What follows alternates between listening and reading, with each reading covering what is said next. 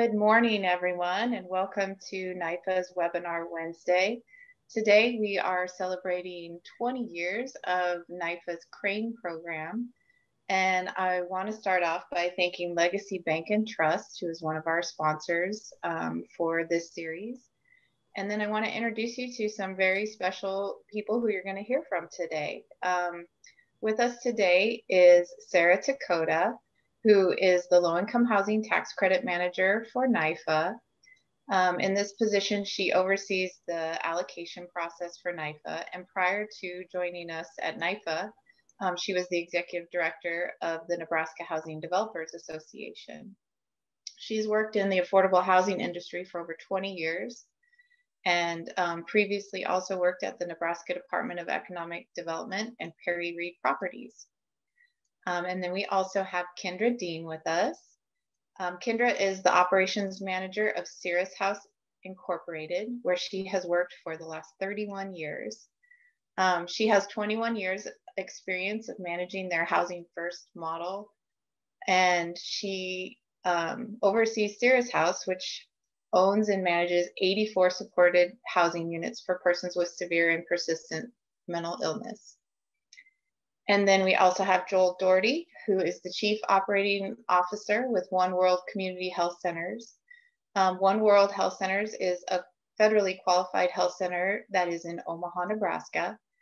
And they own and operate 134 tax credit units that were developed under the Crane program. Joel has been with One World since 2005 and has been the Chief Operating Officer since 2007. And I guess I neglected to say I'm Robin Ambroz. I am the Deputy Director of Programs and Marketing at NYFA.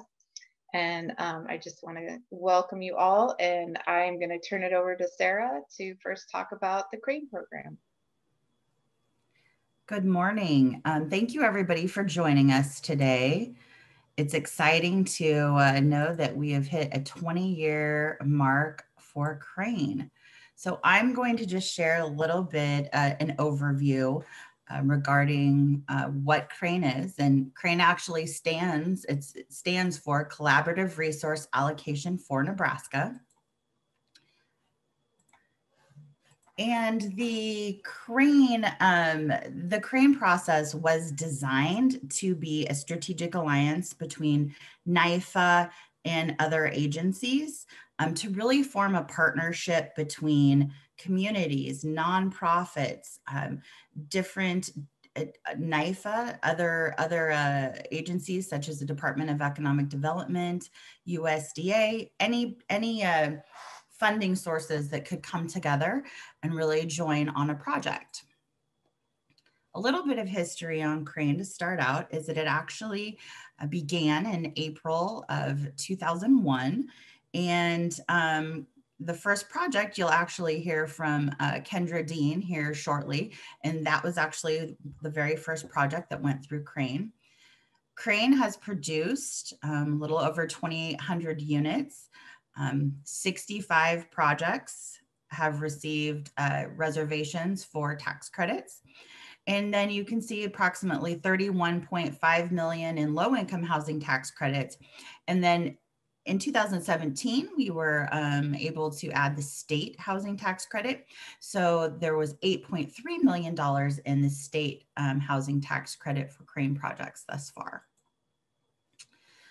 Again, the whole idea behind Crane is collaboration. You'll hear a lot that if you attend any of our public meetings now, that the Nebraska Department of Economic Development, NYFA, and nonprofits work together through projects. Really, the objective was to shorten the distance between resources and the public so that we could really increase the value of the resources. The Crane process really allows us to be more of a strategic plan and goal-oriented rather than being project-driven. Whoa. There we go. So strategies and goals, behind the CRANE program, one of the strategies was to allow for creative thinking. The CRANE developments are not scored competitively per se. So there is a minimum points that you must score and the application must meet the QAP. However, again, it's not a competitive process. So you're able to really think creatively outside the box. One of the strategies is really to lower barriers for difficult to develop projects. Many of these projects have many layers of funding, or they just may be extremely challenging projects to develop based on either where they're being developed, the type of services that need to be surrounding the clients and things like that. Again, I'm saying it a lot, but it's really to increase the value of collaborative resources. Again, that collaboration is the key word here. And then it's to create a more efficient allocation process so that they're not having to work in a competitive world. It is, there's a deadline for this resource, a deadline for this resource. But with CRANE, it's easier to just kind of work through the process so that you're able to hit each of those deadlines. And in the case of the Nebraska Department of Economic Development and NYFA, we share an application process. So that's one large step if you're interested in home funds or housing trust funds. It really eliminates having to do multiple applications. So the ultimate goals really behind the program is to have housing development, obviously, right? We want to develop units for folks to live in the end, right? So that's a big thing. But again, it's not just about housing. It's about the community development strategies. It's the community being involved with the process, implementation of maybe plans that are already in place in different Nebraska communities. Obviously, every community is so different. What's needed in Grand Island is different than what's needed in Scotts Bluff, which is different what's needed in Lincoln. So it really, it's community driven. And then the final piece is really to make sure that there is that view of the job creation and enhancement that's coming out of that the construction and the project being built in that community. So there are a lot of components, but some key components are, again, applicants must join with cities, communities, neighborhoods. It must be truly a public process that assesses the needs of each community. I mean, we require a market study on all of our projects to make sure that the project can be supported in the community. But this is a step further where it really shows the involvement and the need for each particular project in that community. And then, of course, we have to be provided a plan that shows the specific solutions and how this development is going to address those particular needs. One of the key parts of where we want to show community involvement is that there must be evidence that at least 10% of the materials, services, cash contributions have to show that it's been done through community-based financing. So whether it's donations or anything like that, you have to show that at least that 10%. And then another key piece of CRANE is to show supportive services for the end occupants of the units.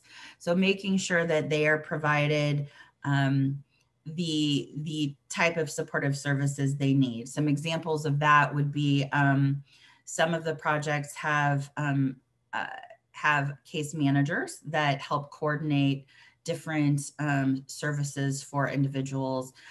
Some things it's as simple as having group activities, helping pay for renters insurance, providing education opportunities or job training opportunities. So there's a lot of different supportive services, and those supportive services need to be geared towards the population that's being served.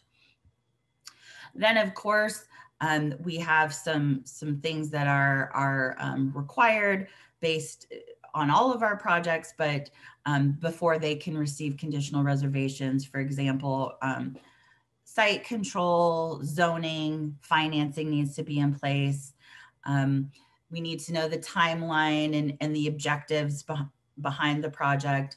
And then finally, ultimately, any project that's developed through Crane has to comply with the qualified allocation plan, which is what guides our low-income housing tax credit program. It spells about what each project has to have and how it has to be structured. So in the end, we have to make sure that each development meets those qualifications in the QAP. Now, that isn't said that you have to worry about that on your own. That's one of the great things about Crane, is that we are able to provide feedback. And I'll go into that a little bit further. Crane set aside, we actually do call it a set aside, where we set aside 33% of our low income housing tax credit allocation annually to be put towards the development of Crane projects. So, you know, it's a little around 1.4 million, sometimes a little more. The amount that we get in credits changes every year based on our population and some numbers published by HUD. So, but it's usually around 1.4 million. But there are specific developments that are eligible for Crane. So I've listed them all out here, but I'll kind of elaborate a little bit on some of them. Housing for special populations. So we have seen this in many projects in regards to serving homeless individuals, homeless veterans, those with disabilities, things like that. And again, that's where we talked about the supportive services and how then those supportive services would need to be targeted for those particular populations. Additionally, a project that is being developed on tribal land or developed by a tribe could qualify for Crane. Adaptive reuse of a non-residential building. In the picture in the top right-hand corner, that happened to be an old brewery that was in Hastings that was then turned into residential affordable housing. Another example is a recent one was a nursing home that is being turned into, completely gutted and turned into affordable housing. Housing in response to settlement agreements, we actually don't see that often, but if we have it there in case there ever would be any fair housing issues or settlement agreements, those projects would be able to come into Crane. And then a new one we added recently was housing located in a county that has never had a low-income housing tax credit development. So there are some rural counties that have never had a development, and maybe the development would be difficult. It would have to be so small, it would be difficult to complete in our competitive rounds. So we at our board, and we had a lot of support for introducing this as an option for Crane. Reentry housing is a new addition in regards to being Crane eligible. And then natural disaster, a development located in a presidentially declared natural disaster area. The key for this is that it just can't be in an area that has had a natural disaster. It's important that there was a significant loss of housing as a result of that natural disaster. And so those are our Crane eligible developments. So there are 4 categories of Crane. And the first is the conceptual piece. That's where you may have an idea, you have a populate, you know enough about the project that you know who you're going to serve, how you're going to structure it basically. But you send an email to NYFA asking to be invited into the Crane program, telling us a little bit about Crane. And then your next step was if we have a team that we share that information with, and if the team indicates, decides that you are Crane eligible and the project meets the Crane requirements, then we invite you to fill out crane application, which is a little more in depth. It asks for additional information about estimated costs, and there's a lot of information requested regarding how the project is, again, crane eligible. The second category is it's in formation. You are you're invited to complete an application, and so you've been able to complete the full application, but you don't have all your threshold items, and you don't have your you're not quite there. So you're still working through with NIFA staff, DED staff, any other staff, any other funding sources to really get your project finalized. And then feasible comes when you're almost there, you're moving forward, you've got almost all of your pieces in place, your full application has been submitted. And then the final category is when you reach category 4, it means that you're ready to proceed. So that would mean that your application meets all of the requirements in the qualified allocation plan, and you're ready to move forward. Now that can take as little as 9 months if we have crane funds available, and it can take as long as 3 years. It really depends on where you are in the process of the crane, where you are in the process of your development, and oftentimes it depends on the experience of the developer. That is just a little overview. I've listed my contact information is on there, and then I also did include our compliance manager, who I work with the allocation, which is the beginning of the project until it's built, and then our compliance manager works with everything in the long-term compliance period. So there's our contact information, and you can always feel free to reach out to us with any questions. Thank you, Sara. I just want to remind everybody who's watching, if you have any questions, you can put them either in the Q&A or in the chat, and we will address all of those at the end.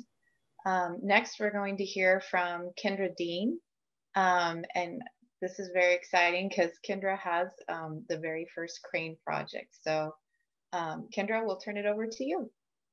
Thanks, Robin. So just tell you a little bit about Cirrus House and then how we ended up actually being the first crane project. Cirrus House is a straight-based clubhouse model program which provides a restorative environment for persons who need support of others who are also in recovery and who believe mental illness is treatable. Housing is a core value of the clubhouse model programs. There are clubhouses all across the United States, and Cirrus House has been a clubhouse since 1986. Our clubhouse membership obviously has grown a lot, and a recurring theme as we get more and more referrals is the need for housing. We need more housing in order to provide the kind of support systems our participating members need to live normal lives, productive lives. And in 1998, we partnered with our local Tichota, which is now known as the Housing Developers Association, to look at some new construction ideas following one of our strategic planning sessions where we really did identify housing as a primary need for rehabilitation for the persons we were serving. At that time, the director of the Tichota traveled with me to other clubhouse model programs across the state, or across the country. Specifically, we went to South Carolina, North Carolina, to learn more about what was being developed and the kind of support services being offered to our special needs population. The trip inspired her, and she actually was the one who assisted us with securing the first monies to start new construction. At that time, we received a commitment from Federal Home Loan Bank of Topeka. That was in June of 1999, and that award was for $110,000. At that time, I wasn't aware, but I learned along the way that it was really unusual to get those funds and have those be the first monies into the project. So we continued to kind of work on things. It would be almost a year before any other awards came our way. During this year, that Tichota director actually left, and Cirrus House was really struggling to figure out what our next move should be. For several months, I kind of hooked up with NIFA, learned about NIFA a little bit more. I worked and communicated with the NIFA staff and some other developers to learn more about the low-income housing tax credit process. However, it didn't take us long to realize that we were going to struggle to compete for a tax credit award. We were looking to build 25 to 30 units, 1 bedroom, maybe 500-600 square feet. The low number of units, the qualified development costs, and the low tenant incomes were working against us. We were being encouraged to consider changing our building plan, perhaps building more units, add an additional bedroom, build garages, carports, community rooms, etc. Cirrus House was really not prepared to build something that we didn't think fit our needs. We really felt like we needed the smaller 1-bedroom units. The population that we were serving were mostly single adults.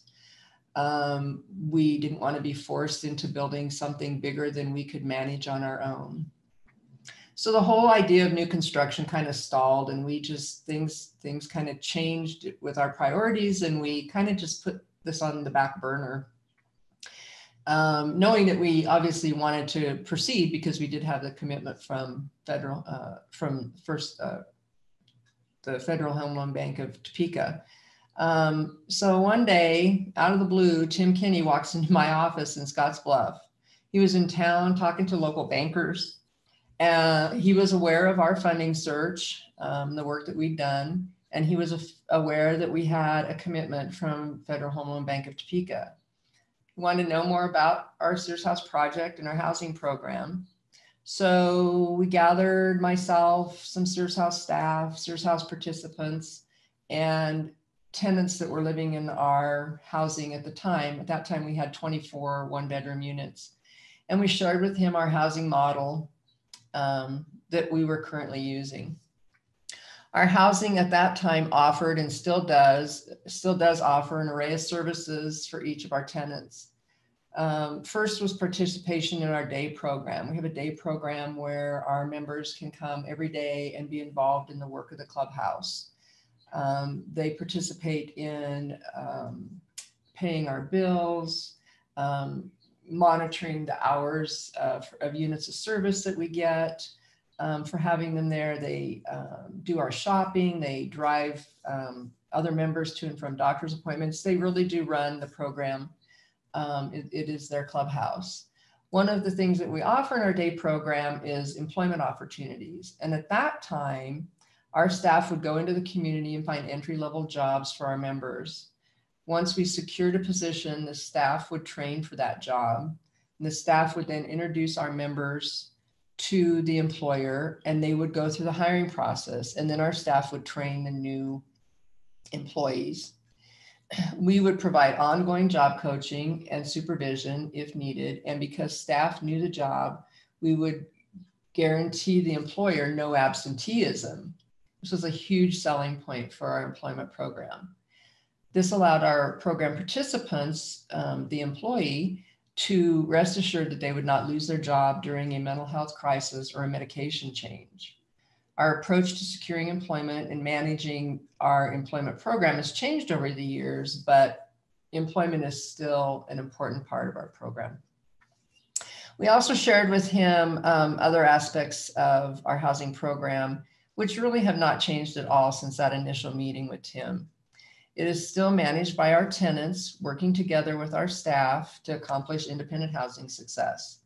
At move-in, we discuss with tenants about what struggles they may have encountered in their past living situations, and we discuss services we have available to help manage those struggles in a way that would assist them with maintaining their independent housing.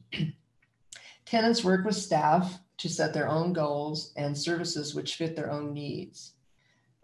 We have advocates available to assist with some of the services would include advocates to assist with medical and legal appointments, liaison between the physician and the tenant or the member, education mentors, employment searches, meals, budgeting, assisting with Social Security disability applications, housekeeping guidance, renter's education, socialization, and other medication management are just a few of the services that we offered then and continue to offer.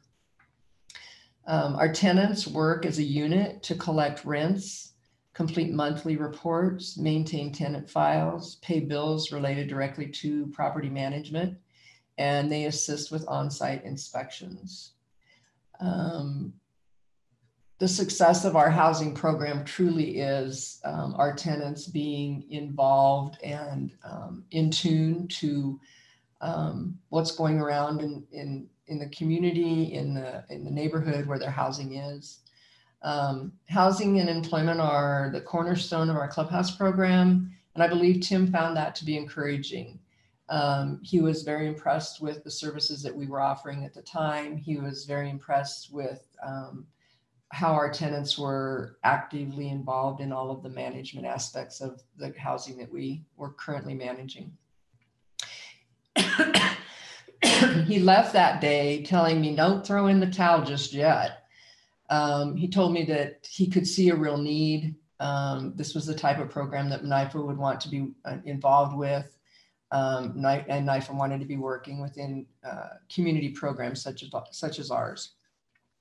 So we had never given up, but at that point we really felt a little bit more inspired and kind of jumped back on the bandwagon. And within a few weeks, Becky Christopherson contacted me with the name of a housing consultant from Colorado who she thought we should talk to. I immediately reached out to Affordable Housing Consultants from Denver, Colorado. This is a family-owned business who found our program and our project right up their alley. They were all in from the beginning. Within a few months, NYFA staff reached out to tell us about Crane, and they encouraged us to look at that funding. The aspect of Crane and the collaboration and involving the community just fit well with Cirrus House and who we are. We already had a really good working relationship with the city of Scottsbluff, with other nonprofits in the area. We worked closely with our continuum of care. Cirrus House had was actually one of the founding members of our regional continuum of care. So we had a lot of community partners and community resources that it really was going to mean that Cirrus House and Crane were going to fit well together. So following those initial meetings or contacts with Becky and with Joe at the Housing Consultants from Denver, the first 4 months of 2001 was like a whirlwind. We submitted 4 additional applications for funding, already having the Federal Home Loan Bank of Topeka money. And by June of 2001, we had commitments from all 4, including what I believe to be the first Crane Award, which was awarded to us in April of 2001. Financial partners for this project included Nebraska Investment Finance Authority, Federal Home Loan Bank of Topeka, Nebraska Department of Economic Development, a local bank, Platte Valley National Bank, the city of Scottsbluff, that was our tax increment finance loan, and then Cirrus House had a commitment of $45,000, plus we took out a conventional loan, and then Midwest Housing Equity Fund. The total funds put into the project was $2,173,598. We constructed 5 buildings total. 4 of those buildings were apartments, which were approximately 550 square feet, and 1 building with 12 apartments, which was approximately 325 square feet. That building also housed an apartment manager. The larger building would become more of a supported housing program, offering on-site supports. The other 4 buildings were intended to be more independent and offered those in the more supported units, a program to transition to when they were ready. At the time of the initial project, we did purchase enough land to be able to add additional housing if need be, and if the time was right and funding was available. So since then, we have completed phase 2 and phase 3 of that project, both of which were constructed using crane. So Cirrus House now owns a total of 84 one-bedroom supported housing apartments at 10 separate locations. We have, out of our 84 units, I think we have 13 original tenants that are still with us, and a majority of the tenants that we have still participate and are active in our day program and or receive some type of other support services from us. As far as like being enrolled in a program, those tenants that choose not to enroll in a program, you don't have to be obviously enrolled in a program to live in our housing, but they still, our housing unit, which is made up of staff and members, are still available to do all of the services that are available, whether or not you're enrolled in a program. So that supported housing piece is just constantly there, and the tenants, I think, benefit a lot from knowing that it's their peers, their neighbors that are helping to make their housing successful. That's all I really have. If somebody has questions about our program, I can't tell you much about the whole crane application because I hired an expert to do that, but I can sure share anything you want to know about the project itself. Great, thank you, Kendra. That's really fun to hear about how that project came to be and about all the history of that. So thank you for paving the way. Next, we're going to hear from Joel. Joel, I'll turn it over to you to talk a little bit about One World's crane projects. Thank you very much, Robin. My name is Joel Dougherty. I'm the Chief Operating Officer here at One World. And One World is a federally qualified health center headquartered in South Omaha, and we serve all over Omaha as well as Bellevue and Plattsmouth, Nebraska. We provide medical, dental, and behavioral health services. And about 10 years ago, maybe longer than that now, One World wanted to branch out into an area that was becoming more and more well-known called the social determinants of health. And certainly safe, healthy, affordable housing is an important component of that. And so what you see in front of you in the top left is One World's original headquarters, which was a house here in South Omaha. And then on the right, you see another crane success story that New Style Development undertook in 2003 through 2005 to renovate the historic Livestock Exchange building that was built in the mid-1920s. And turn it into 102 units of 1 and 2 bedroom family affordable housing. And the first 3 floors of that building, then One World became a tenant, taking 40,000 square feet in that building on the first floor. Our mission is that in partnership with the community, we provide culturally respectful and quality healthcare with a special attention on the underserved.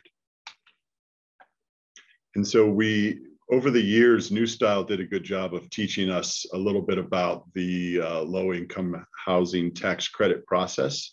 They were very proud of the Livestock building and really had a desire at some point for One World to take that building over from them. If we'll remember back to 2008 and the economic uncertainty, as well as additional housing tax credits that were still available post Hurricane Katrina, we set out on a project to take advantage of some of the stimulus funds to build new clinic space, but also to increase the amount of affordable housing down here around our campus. And so we dreamt up 2 4-story buildings on campus, which is very much in the heart of the city, and land is at a premium. And we thought, okay, on the first 2 floors of each building, we'll build a clinic, and on the second 2 floors, we'll build affordable housing.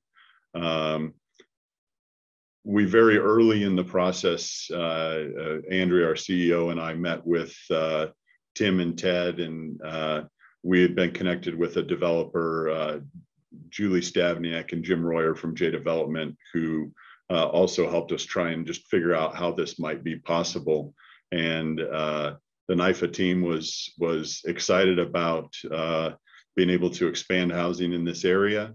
And so we embarked forward on 32 new senior units. So on campus now we have 134 total units, 102 of which are family and 32 of which are senior 55 and older. It also allowed us space to double our patient volume and create 120 new permanent good paying jobs here in 68107. This is a picture that I have in my office of the original building that I just love. And I love that, you know, such a good partnership between NIFA and low-income tax credit developer and the city of Omaha and HUD all came together to save this building.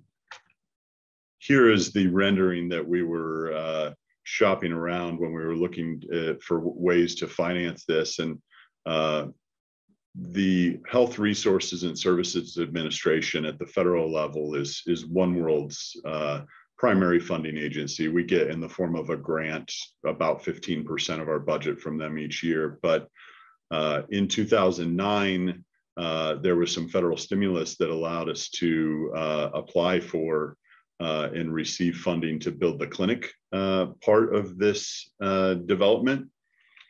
And so the way the financing came together is that we applied for and received $8.9 million from the Affordable Care Act. And then we were able to leverage the LIHTC credits that we got through the Crane process, as well as some private donors and the city of Omaha to make this project come together.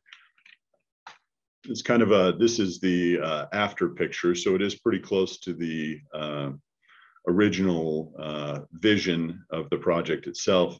This is as complicated a project as I think a person could start with, in that we were trying to use federal HRSA money to build clinic space in a building that the LIHTC syndicator needed to own as well. And so these actually are, what you're looking at there is 5 physical addresses. The first 2 floors of the 4-story buildings are condoed and owned by the health clinic. And then the 3rd and 4th floors are owned by the housing partnership with the syndicator. Our syndicator is MEG, as well as the clinic itself. So being able to complete a project like this with the different moving parts on the financing, and really we needed somebody to step up and say, all right, we'll be the first one in to commit. If these other things come true, we can move forward. And NIFA was there helping us along the way, and really was the first one that said, okay, we'll put our word down on paper so that you can show some of your other partners you have our backing, and then we can move forward. So what you're looking at here today, both the Livestock building, but also the 2 smaller buildings that we call the Livestock Commons project, definitely would not have been possible without the participation of NIFA, LIHTC, and specifically the Crane process. And I am happy to share that at the end of 2018, we did complete the purchase of the exchange building itself. So now One World is able to say that we own our entire headquarters and the campus around it. So thank you very much. And with everyone else, I'll be happy to entertain questions as we go. Stop sharing. Great. Thank you so much, Joel, for sharing that with us. I do think one of the great things about Crane is that for projects that maybe wouldn't have competed well in the competitive cycle for low-income housing tax credits. It's a great process. And can you just talk a little bit about if you're, if you feel like that added to the process for you, both you and Kendra, if that made it kind of a little bit, and eased your mind that as you were going through that process, that you had a little bit of extra help and time, so that you weren't competing and, just going in with the application and only having that chance. And if you didn't receive credits, then, trying again, basically. So. Sure, I can speak from One World's experience.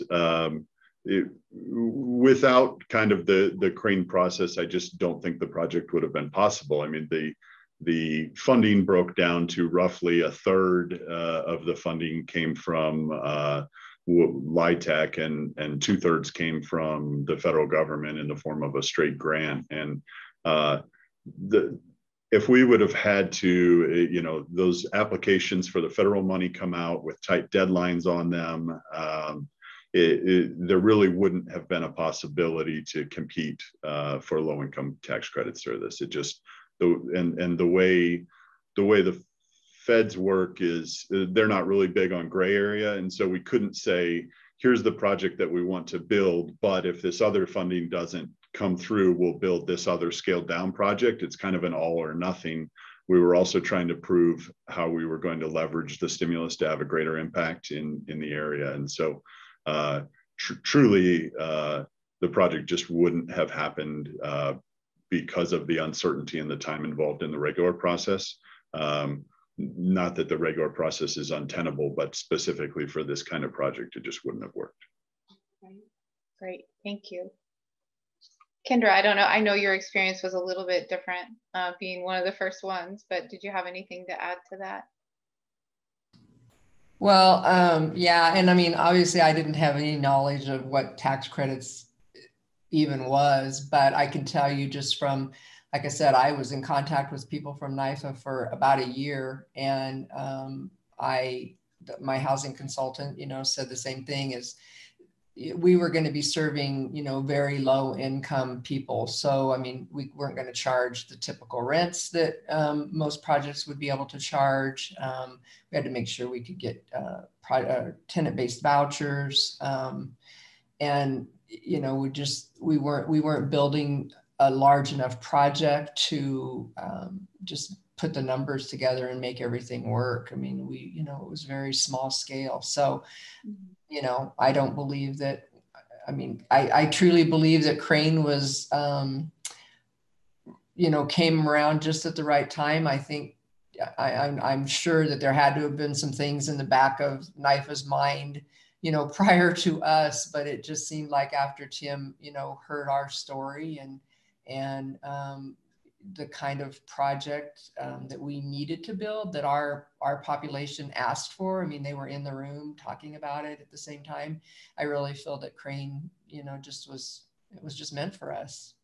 So. Yeah, great. Yeah, I also love that, having watched Crane projects go through the process, I think that it really can depend on, it's really up to you as, the applicant, how quickly you can move. We've had ones that have come in and, been ready to go in 6 months. And then we've had other ones that have gone through the process and taken maybe 2 years. And so at the end of the day, though, the projects are built and they can take as much time as they need to really put things together. So. Yeah. And once we got phase 1 done, our phase 2 and our phase 3 did go really quickly. I mean, we had the land, and I mean, we pretty much had the blueprints, and, we had people on board already. They'd seen how well phase 1 was working, which is a big deal when you're building this kind of project, to be able to prove to the community that what you're building is going to look good in their neighborhood, is that, it's going to be a benefit to the community. And, you kind of have to prove yourself. Yeah. Great. Well, Susan, do we have any other questions? I do not see any questions in the background, but if anybody has any, please type them in and we'll hang on for just a moment or two more. Okay, while we're doing that, I'll just mention a few other things. Since this is the 20th year of Crane and we are celebrating that, keep an eye out on our social media pages and on our email listserv. We're celebrating projects that have been done through the Crane process each month through the end of the year. And speaking of our listserv, I'll just mention we are currently updating to a new system. And so if you haven't already, please go out to our website at NYFA.org and sign up to receive NYFA news so you don't miss anything coming from us. I will also mention that our upcoming webinars are out on our website as well, and you can register for them. In 2 weeks, we'll be celebrating Homeownership Month with our homeownership team. And then on June 30th, we will be hearing about the Youth Build program. Okay. I don't see any additional questions, okay, Robin. So I think we've had a great day. Yeah, with that, I'll give you guys back some time in your day then. And I just thank you to all of our panelists today. Thank you for sharing your experience and a little bit about your projects. We really appreciate you. I know Sara had to jump off, but I will just say anyone who's watching, if you have questions about the Crane program or would have a project in mind, please don't hesitate to reach out to Sara and her team. And again, I want to thank Legacy Bank and Trust, who is one of our sponsors, and just wish you all a great rest of the week and a good summer. So take care.